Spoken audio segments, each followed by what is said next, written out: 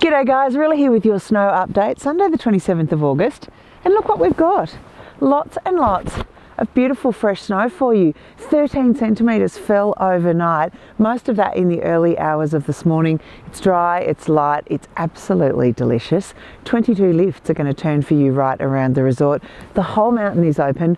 Most of it has been groomed with this beautiful layer of fresh on top. You would be crazy not to get out there and go absolutely bonkers. We're going to keep going all the way through until twilight skiing here on Bourke Street tonight. That's going to keep you making turns until 8:30. Buses keep going down to the car parks until 9:30. It's going to be an amazing Sunday to be on the slopes. Check out all the details at mtbuller.com.au. We've got clear sky and sunshine forecast for all of next week, so you might want to plan a couple of days off. We'll see you soon.